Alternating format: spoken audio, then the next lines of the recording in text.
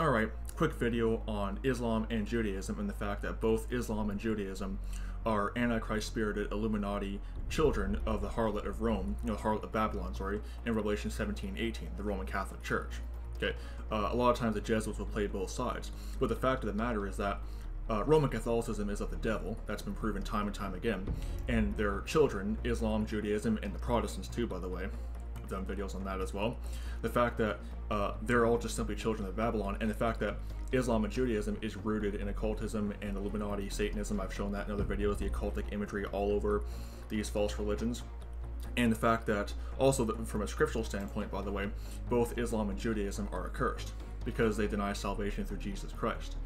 Galatians chapter 1 verse 8 through 9, John 3 verse 16 to 18, John 3:36, John 14:6, Acts chapter 4 verse 10 to 12, 1 John 5 verse 10 to 12, 1 John 2 verse 18 to 23, 2 John 1 verse 7 down to verse 11, 1 John 4 verse 1 to 3, 1 Corinthians 16:22, etc. Clearly show that denying salvation through Jesus Christ makes that religion a false religion. It makes both those religions a false religion. And Roman Catholicism also falls under that category because they also deny salvation through Christ. Their salvation is them saving themselves. And I've shown the pagan imagery in the Vatican. I've shown the occultic origins of the Talmudic Judaism, their star of Moloch, which they erroneously call the Star of David, the Islamic crescent moon symbols. It's all occultism.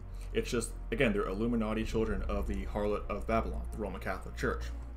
And, the truth of the matter is that you have saints taking extreme opposites of both sides. You have, the hyper-Zionistic, warmongering heresy, and you have the hyper-Palestinianism warmongering heresy. And it's a false dichotomy. Both Islam and Judaism are from the pit of hell, and they are children of Babylon, and they are accursed because they deny salvation through Christ. Dual covenant theology and replacement theology are both heresy, both extreme opposites of each other, and the scriptural stance is neither one of those. Okay, the scriptural stance is the fact that racial Israel, they are still God's chosen people, but the religion of Judaism damns souls to hell. Same thing with Islam. The Ishmaelite, idolatry started by Muhammad and all of his Mohammedan followers. So that's the truth of the matter. That may not be very comfortable for some people to hear, but that's just the truth. And the truth is the truth, no matter whether you like it or not. So anyway, may the grace of our Lord Jesus Christ be with all the brethren. Goodbye.